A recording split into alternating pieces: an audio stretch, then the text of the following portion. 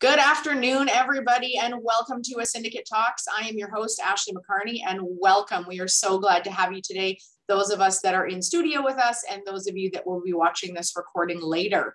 A Syndicate Talks formed at the beginning of the pandemic, bringing accessible business education to our members as well as the general public. The idea behind a Syndicate Talks is to put the best of business practices, ideas, and designs at the forefront and give people free information so that they can better their businesses and continue to thrive and grow. Business education should never be as challenging as it's been right now or for the last 18 months for any business owner to find. And so we are really proud here at Syndicate that we can bring that information to you on the regular as well as free of charge. And for those individuals that are Syndicate members, they are open to join us in studio today and ask questions and share some insight. So today I would love to chat about today's event, a Syndicate Talks, now in season 3. And we're giving the best of our members all the education that we can and broadcasting it to the world. So today our guest speaker is Tarcy Schindelka. Pardon me on the name there, Tarcy, but I'm glad I got it right. And Tarcy is the Chief Entertainment Officer for Advanced Entertainment. Tarcy is going to be talking to us about everything entertainment as we approach the holiday season, as well as now that in-person events are opening up within the restriction guidelines. And I know, Tarcy, that's going to be a chat of ours today in terms of the, pandemic and all the struggles that you've experienced over the last 18 months. But one thing that I've really noticed with you is your innate ability to pivot and to be creative and to work with any business, regardless of the restrictions, and still give them an amazing entertainment experience, whether it's your casinos or your video poker or your music poker, as well as a number of other things that you've done. But I don't want to steal your spotlight. So without further ado, I will pass it over to Tarcy, and he will have the floor for the next little while. Tarcy. Thanks, Ashley. Appreciate it. So just to kind of continue on my history, I started this company back in 2007. We had some land come into our possession that we ended up selling. And so we took $50,000 and started a business. It was a part-time thing as we started. It was just kind of a sideline, something I wanted to do again after being in radio for years and years and moving all over the place. And it started out as just a DJ company, and it ended up becoming a full-time thing for me in 2011. So we're just at 10 years and almost 11 coming up here right away, come January 1st.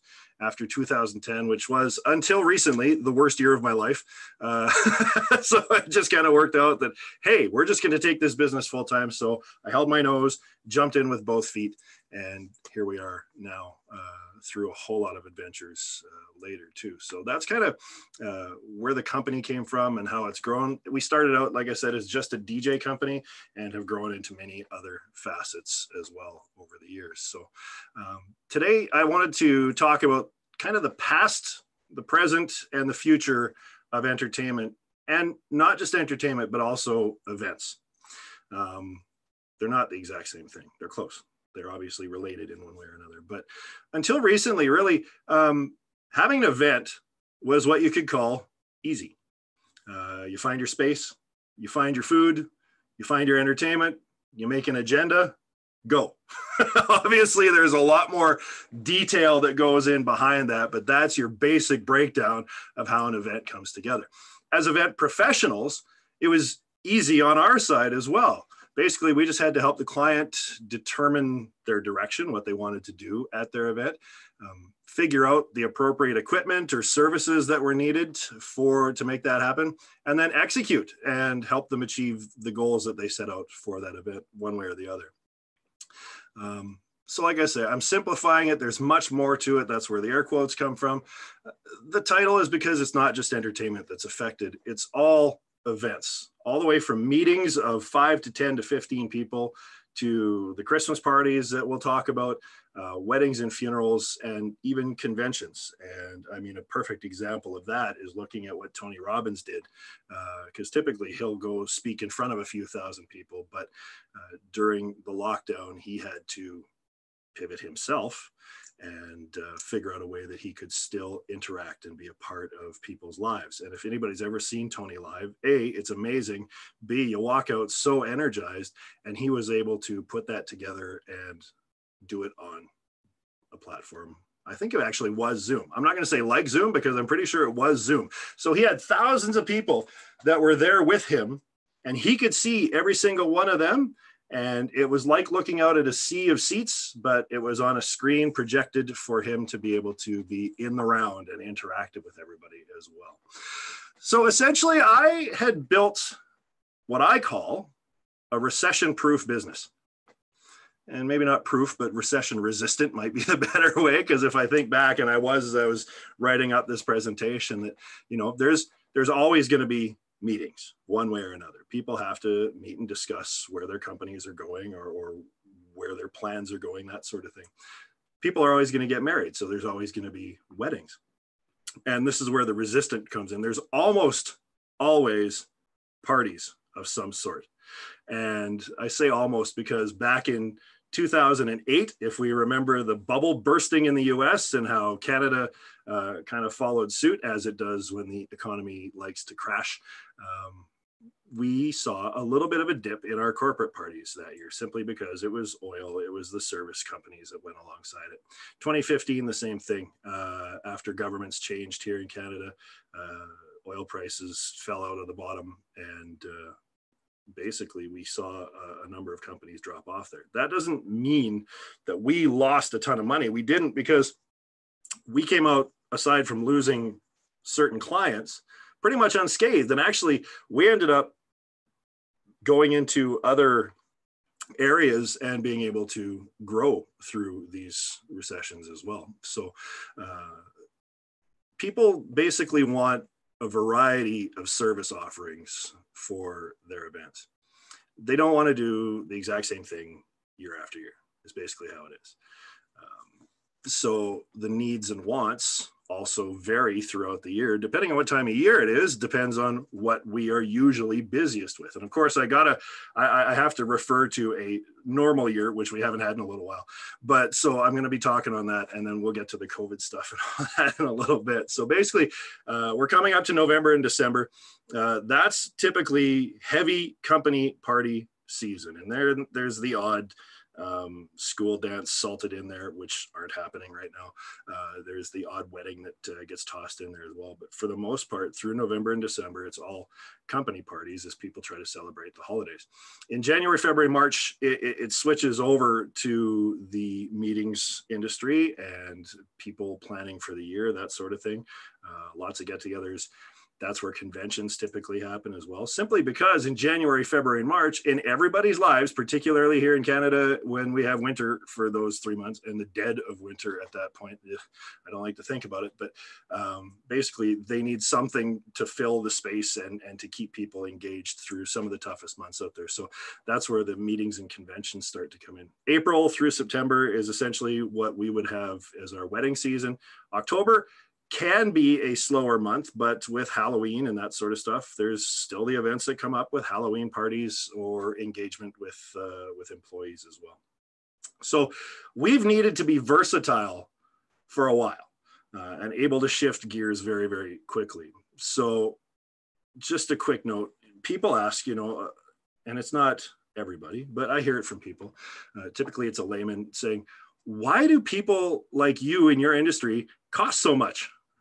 Well, because when you're at a convention or if you're at a party or whatever the case may be, you typically don't see what goes on. And that is by complete design. There is hours and hours of work that go into a successful event. So on top of that, we have to bring out thousands or tens of thousands or hundreds of thousands of dollars in equipment to make it happen as well. Plus there's all the labor, the preparation that has to go into it if we happen to be emceeing or whatever the case may be. There is a lot of work that goes into it. And that is right from a meeting and setting up and testing projectors and laptops and that kind of stuff, or microphones, and making sure that everybody's good to go.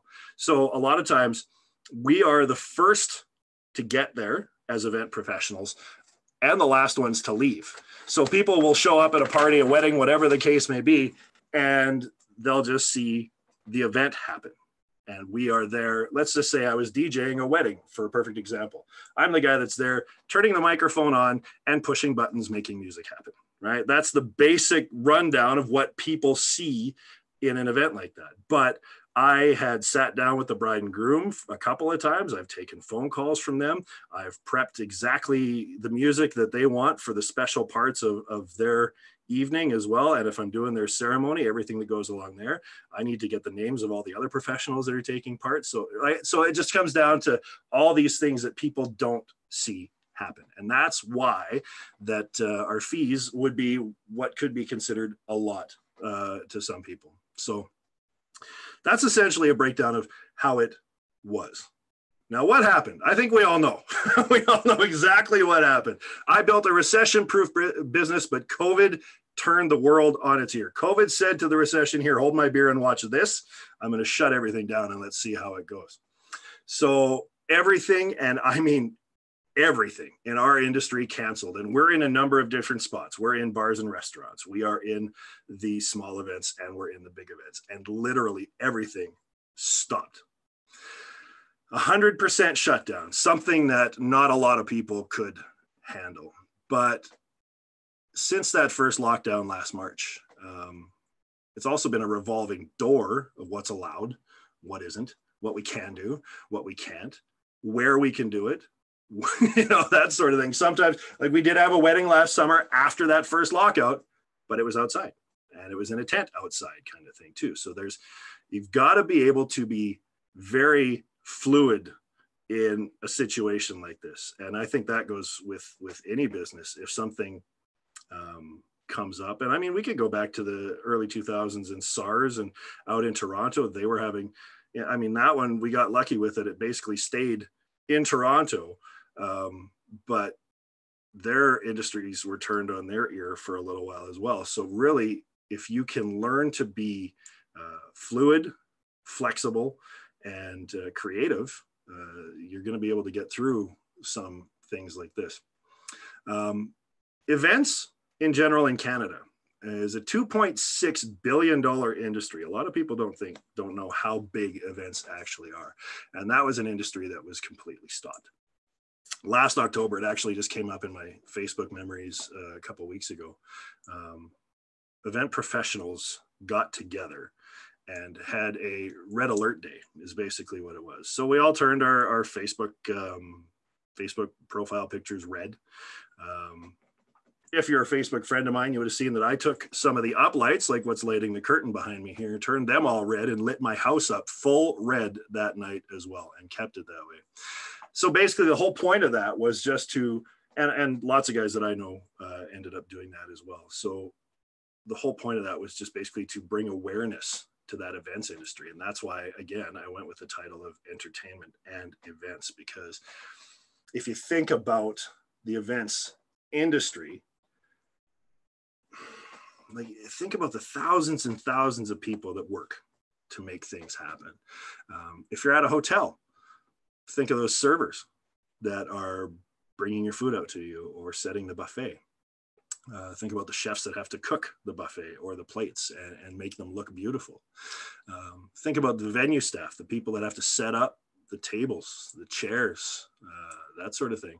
Think about vendors like us and other production companies who are larger and actually focus solely on production.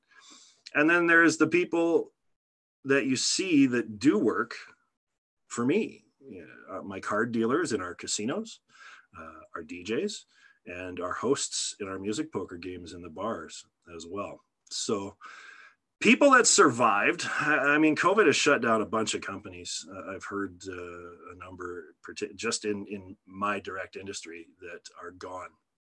Those that survived essentially either had reserves and were able to cut their costs wherever possible and fight their way through. The government subsidies helped a little bit, very, very little bit, but a little bit nonetheless. Some of them basically, it's not their full-time job either. So they have another full-time job that they can finance through, or their spouse helped them up all the way through. A guy I know just did an interview with a local media company. And that media company focused solely on the wedding industry. And I think part of the reason for that is because when weddings cancel or when weddings are affected, it tugs at the heartstrings as well. Because here's this bride and groom. Actually, I've got a bride and groom as a perfect example that have had to postpone their wedding 3 times now. So now we're moving into next summer. We were supposed to do it last month, but then of course, then we got 2 weeks before we had talked, we were ready to go. And so that tugs at the heartstrings, and that sucks for them. But again, it comes down to that being fluid and being flexible with people. You could take their deposit, just say, no, forget it, because it's in the contract. You guys are out that money. But that's not the kind of guy that I am when it comes to doing business. I want to be that person that they say, hey, this guy worked with us the entire way through and helped us through some very difficult times. That was a garden path that I walked down. But I mean, basically, the whole point is the media focused on the weddings part. But what about the rest of it? What about all the other events? What about the convention centers that typically bring in thousands and thousands of visitors to Edmonton every single year? The economic spin-offs of events are huge. And I mean, one event that we are able to have now, not us particularly, but the Oilers are able to have fans in their building again, right? So you're going to get people traveling from out of town who are spending that money in their hotels and food and all that kind of stuff. So restaurants see a bump, and you got to think about the fallout that comes alongside that too. And it's not just the weddings, it's all of the events that go on out there. And again, right down to those 10 or 15 person meetings, you're still talking about servers putting water and coffee into a room and everything that goes along with it. So I just want to really be, I guess, a little bit hardcore on that and make sure that people are paying attention that it's an entire events industry. But basically, like I said, we've had to be nimble and use everyone's favorite word. And you mentioned it already, Ashley, earlier. That's pivot. You know, I said I wasn't going to say that word anymore after a few months, but here I am using it again. So how did we do that? Well, basically, after a few weeks of the lockdown, we took one of our games, and Ashley, you mentioned that one as well. That's music poker. We took it out of the bars because they were closed anyway, and brought it online. And it simply became, the reason we did it was because we were bored.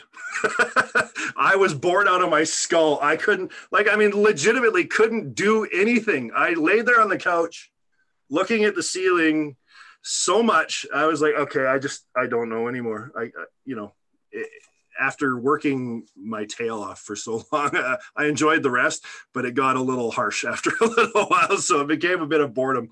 And on top of that, I mean, we were thinking about, okay, well, if I'm this bored, how about the people that come out and play this game?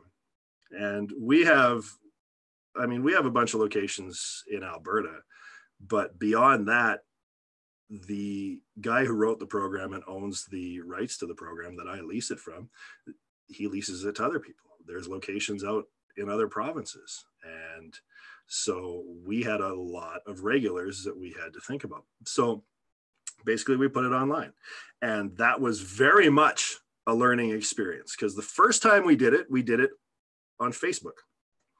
And that became a major point of contention with Facebook, because as we all know, they do not like to have rights music on their platform. So we were halfway through our first night and got muted.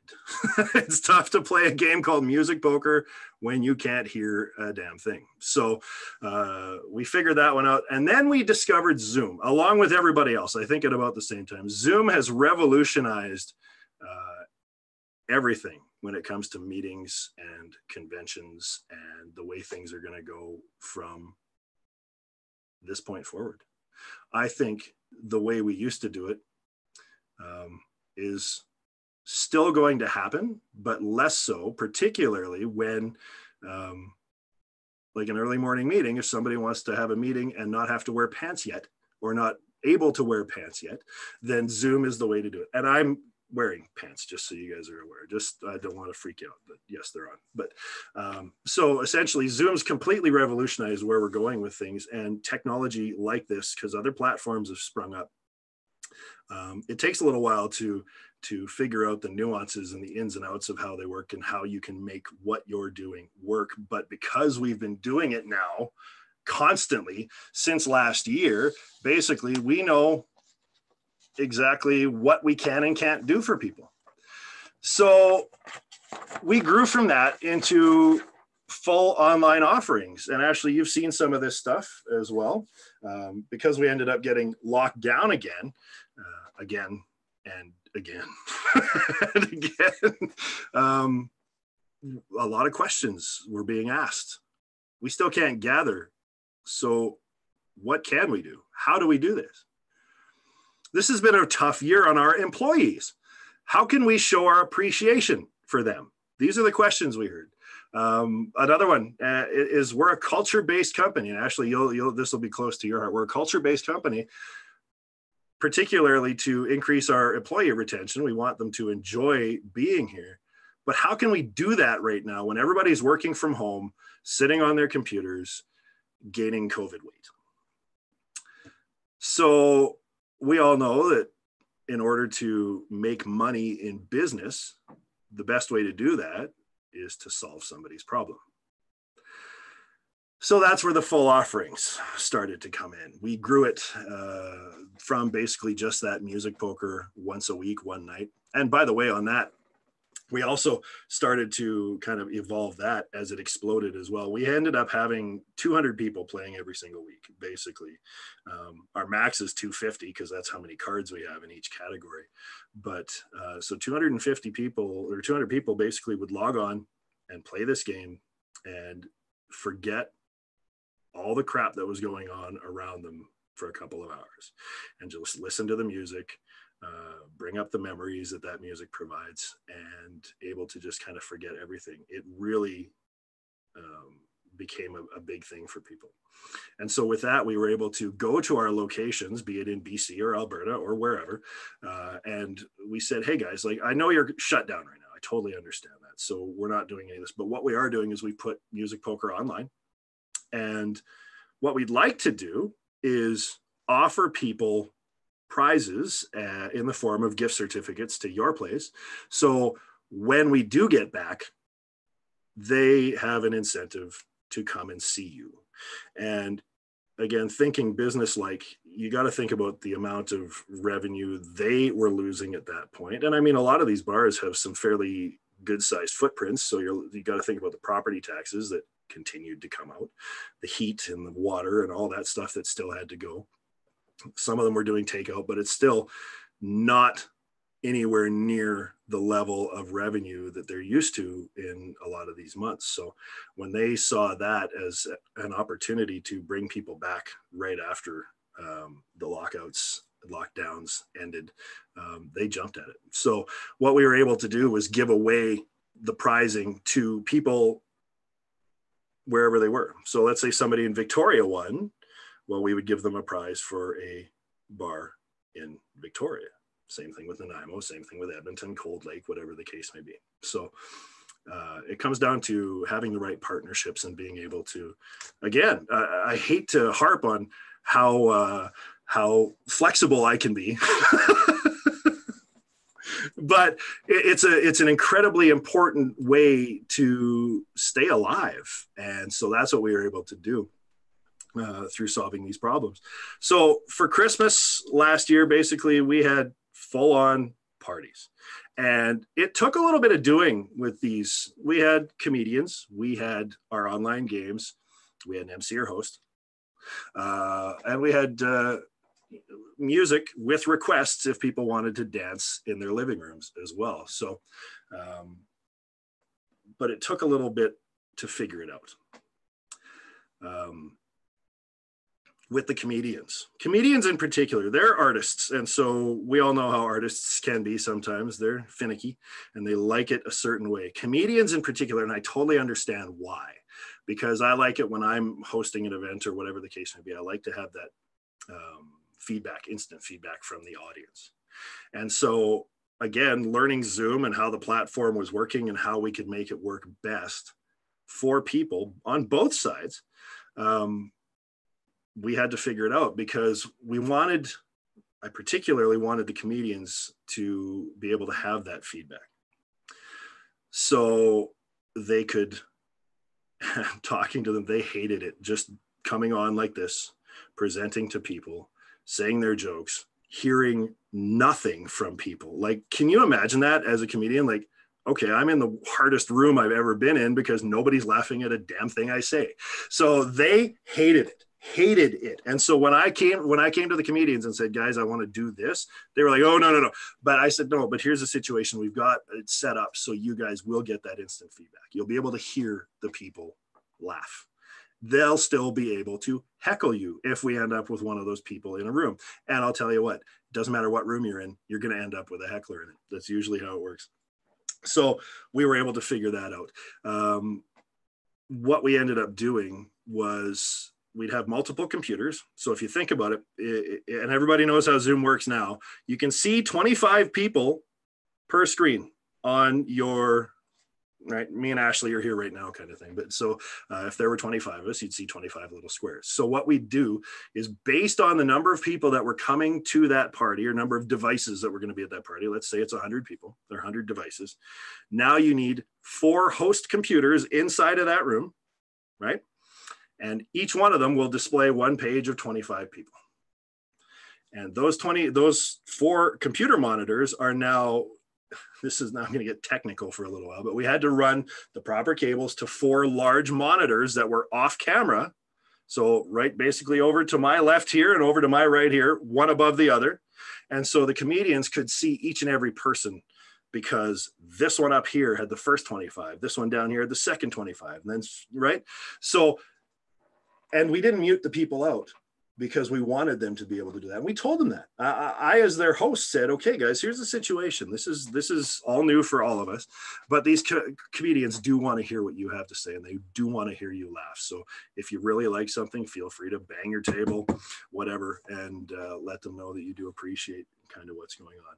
So what that ended up doing is it actually gave the comedians a better show because they were getting that feedback and they were able to build on, you can build on a joke and continue that through the set kind of thing. And so they were able to do that knowing what people were enjoying.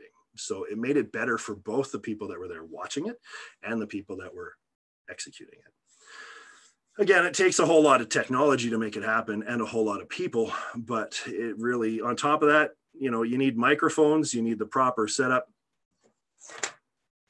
because it can get as technical. I've got a friend who's got a full-on studio built. And so it can be as technologically advanced as that, or it can be as simple as what I'm doing right now. You see the curtain behind me, that was put up because I started hosting virtual parties. Instead of having my office in the background, and you can actually see through the black curtain there, you can see the window and seeing kind of my family room. This is more of a formal background, and it puts me on stage, so to speak. So there's a lot of stuff that had to go into it, but we were able to make it happen. Even with our casino parties. So on a normal day, we would take in our blackjack table, our roulette table, our craps tables, whatever the case may be, and give people fake money. And they would cash that in for chips that are worthless at every other casino except mine. And they're pretty worthless at mine as it is. But then they would gamble for a couple hours and they would get tickets at the end. So we had a company call and say, we want to do that, but obviously we can't be together. So can we do it virtually? I said, sure. Now here's the problem with that. A, how do you get them their fake money? B, how do they place their bets? C, I mean, there's so many questions. So we had to figure that one out. So we sat down and went, okay, so technologically, what do we need? You need a camera, at least one, on every table. On a roulette table, you need 2 cameras. You need one for the wheel and one for the layout, so people know where they can place their bets. On a blackjack table, 1 camera is typically good. But 2 is better because now you can focus, you can have one on the dealer's cards and one on the rest of the table as well. So we put it together, and basically we just kept it to roulette and blackjack, simple, right? Keep it simple, stupid is another good process for some of us to know. And because if we get it's hard enough with all this technology and learning that if you make it worse, so much could go wrong. So essentially on top of that, we'd have a computer alongside every single table, and we put every table into a separate Zoom room so people could go and pick who they like. So it'd be room blackjack 1, blackjack 2, or roulette kind of thing. So people could pick where they wanted to go play, and they could jump back and forth if they wanted to. Now that created a whole other situation, and I'll get to in just a second. But so what about betting? Okay, well, that's one of the reasons we needed the host with the dealer, because now we can make sure that people are able to speak to the dealer. So we had speakers plugged into that computer so we could hear what the people were saying. We had microphones for the dealers so they could talk directly to the people as well. Okay, it's time, John, to place your bet. Where do you want to place it? John says, I want to put it on the corner of red 18 kind of thing, the bottom left corner. And so he places, the dealer would place the bets. And then she'd make the spin, and whoever won would win. We had to keep track of their money because this is what I was just saying. Now, let's say that person goes, okay, I'm leaving. I'm done playing roulette. I'm going to go play blackjack. Okay, how do you get your money from? And we're in a warehouse. So one's over here, one's 100 feet that way. So we have to run. So basically we had to keep track of the money on a little post-it note. Okay, he had $63,000 and take that over. John is now playing blackjack. John has $63,000 kind of thing. And so that's basically how we made that work. So it takes a lot of technology for that. And so obviously cameras everywhere, the mixers that come along with that, the cord, the cabling that has to happen. It is a whole lot of work. But what ended up happening was this was a company, it's a local window company that has basically a party every single year for their dealers. And they had nothing, right? They couldn't get together. They couldn't cross. I mean, you could, but it was difficult to cross provincial boundaries because a lot of their people were in Saskatchewan, Manitoba kind of thing. So to travel that way was really difficult. So we solved that problem.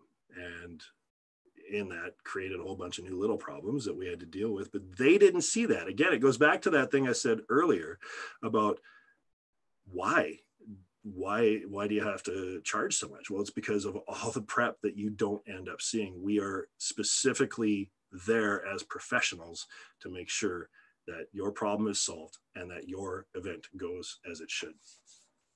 So music poker is a little bit simpler, and Ashley, you've seen this one too. And I mean, it works out really well online. Basically, you just need a couple of computers.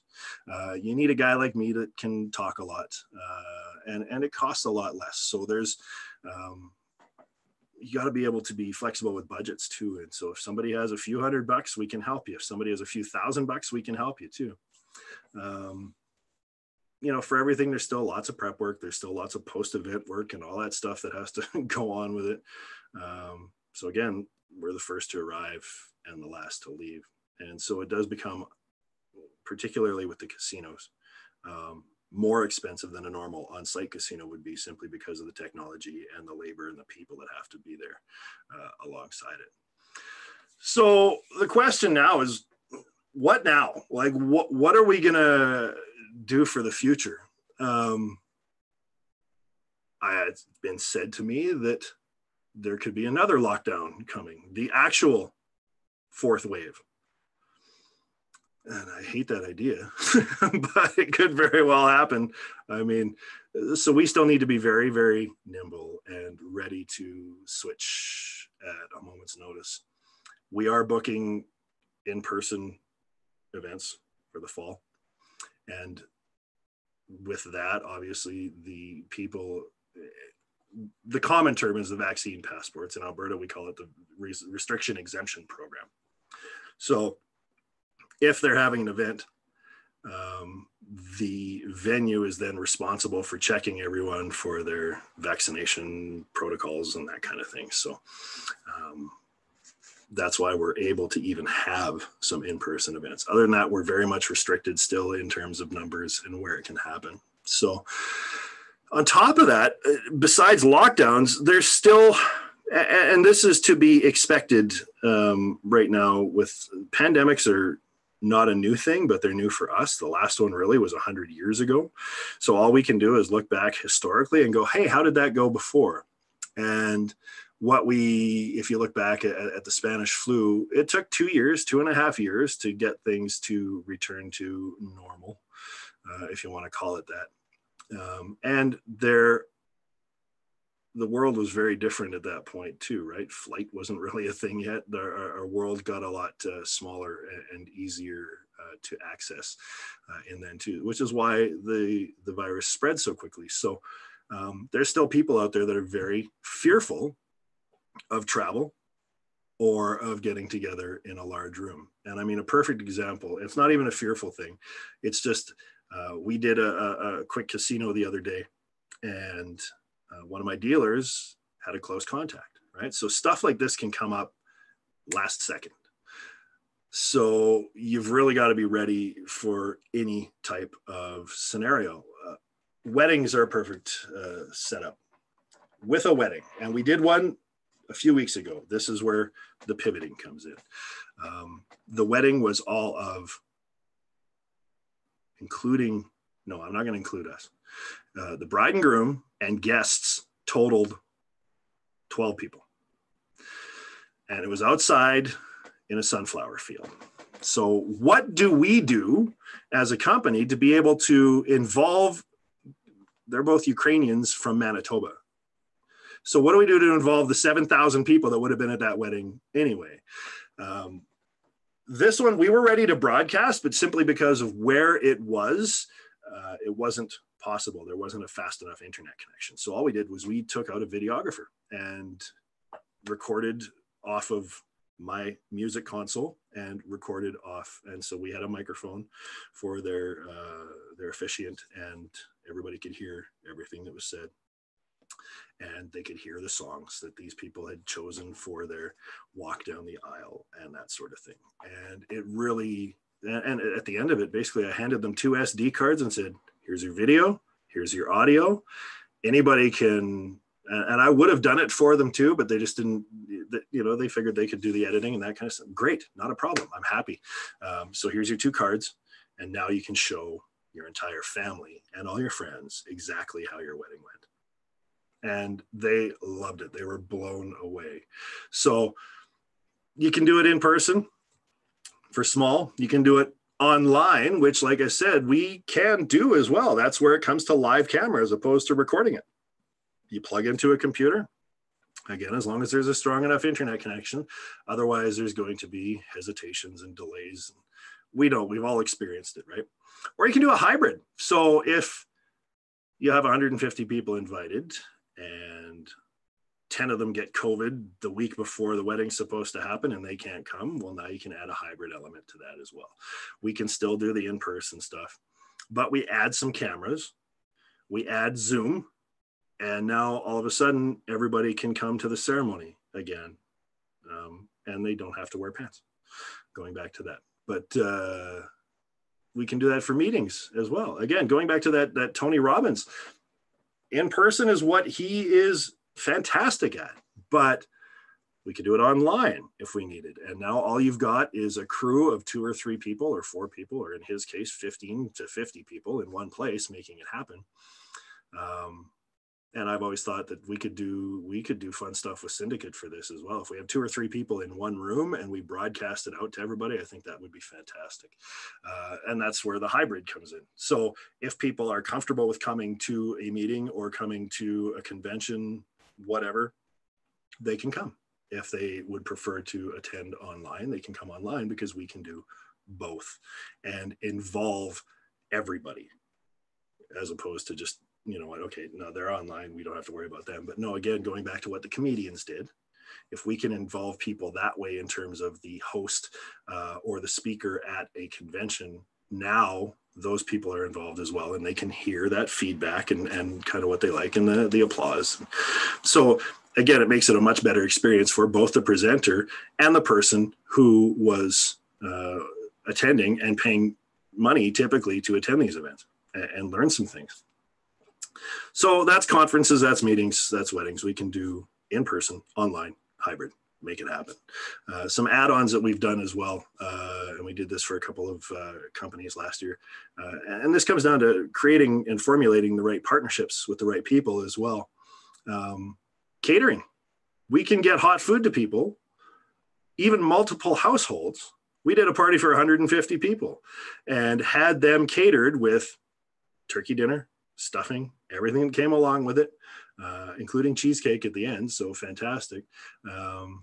So we're still allowed. And one of the greatest things we can do as human beings is break bread together and sit down and have a meal together, because then your walls come down a little bit and you're able to have that discussion with people. So we can do that as well. We can add that on. We can do, and Ashley, you experience this, cooking parties. We created the Fairmont, and a lot of us screwed it up, but we created the Fairmont Hotel's cheese fondue, which if you go there, it's much better.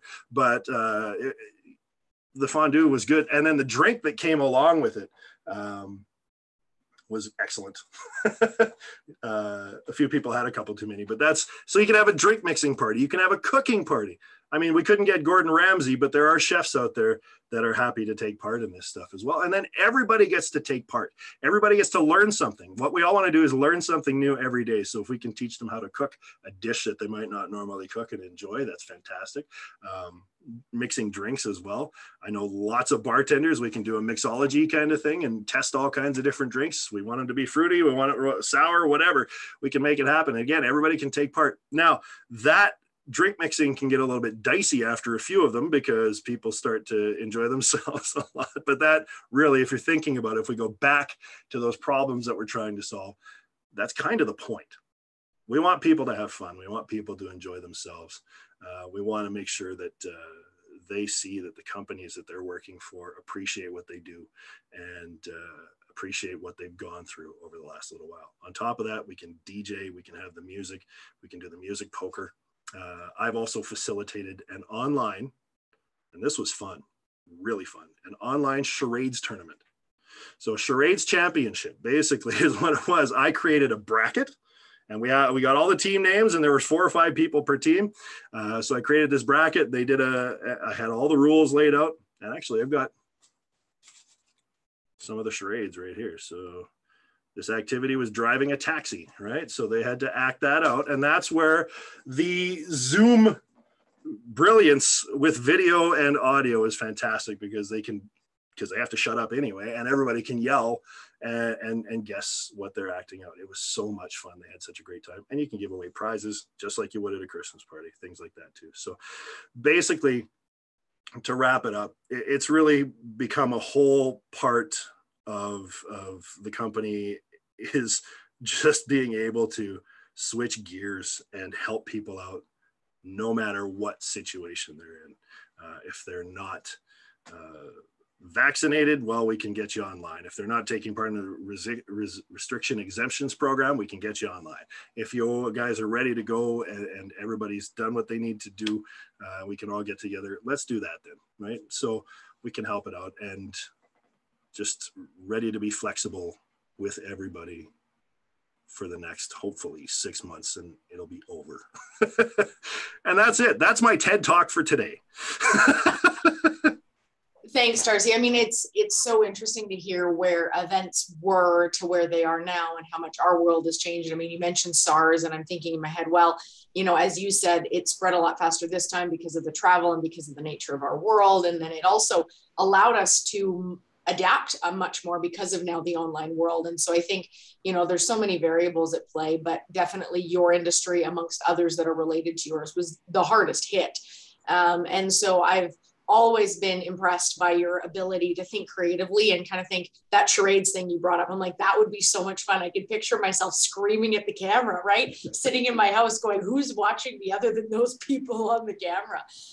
But, you also mentioned something about restaurants and how gift cards were so welcome to be purchased, because then it guaranteed revenue at that point to pay the daily bills, and then brought people into the restaurant once things were opened up and when and if they were comfortable to do so. And, there was a local pub here that did, I think it was an NFL kind of competition where every night they gave away something, and then they gave you a chance to win, a trip to the Super Bowl or whatever it was. And somebody I know actually won the week prize and got a ticket to this, final finale grand prize, and the pub just canceled it. They didn't pivot or adapt and say, here, we'll give everybody that was a finalist a gift card to come in. They just said, oh, because of COVID, we're not even doing the trip. And, you know, I thought that was a total miss, because what's a $50 gift card or something per person that is definitely going to generate more than $50 revenue, right? And bring people in and get people pumped again to be back in person. So, you know, things like that, and thinking outside the box, thinking long-term of how might this help me go forward, I think is really important. And then obviously my world is HR.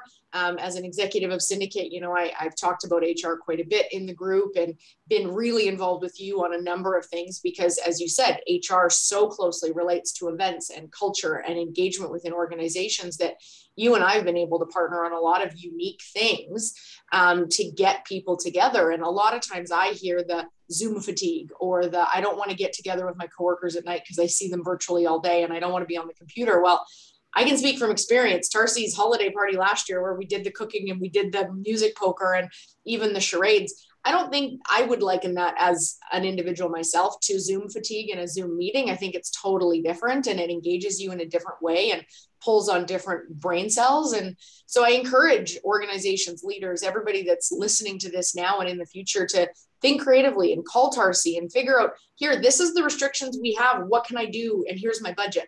And then you can, you know, use your great brain and think of something that's great.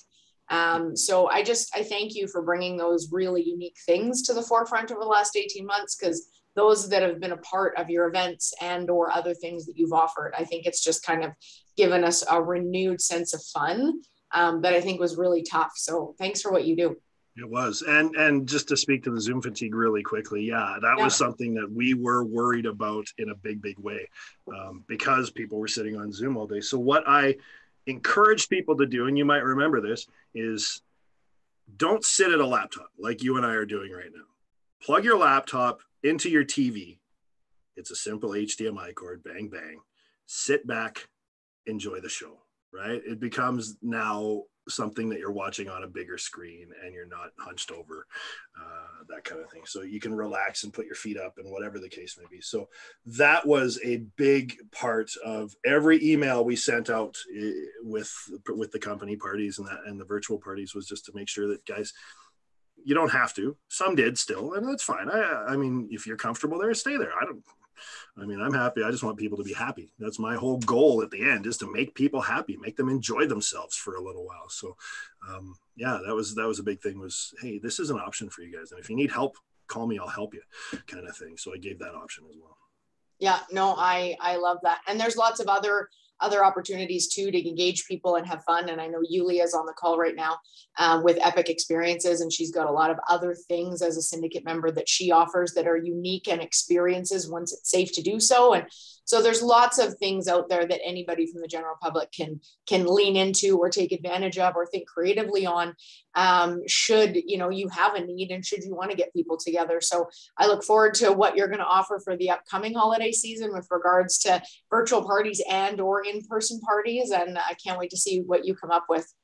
Thank you for being with us today, Tarcy. I really appreciate it. Well, thank you, Ashley, and thanks, Syndicate, for inviting me. Of course. So thank you everybody for joining us today in person and or if you're viewing this in the future on Syndicate Talks. I've been your host, Ashley McCarney, and I hope you found this insightful, educational, and informative, and gives you a new lease on what events and entertainment can be in the near future. So thanks again, Tarcy, for sharing all of that with us, and make sure that you check out Syndicate Talks Season 1 and Season 2 and all of the upcoming seasons on our YouTube channel.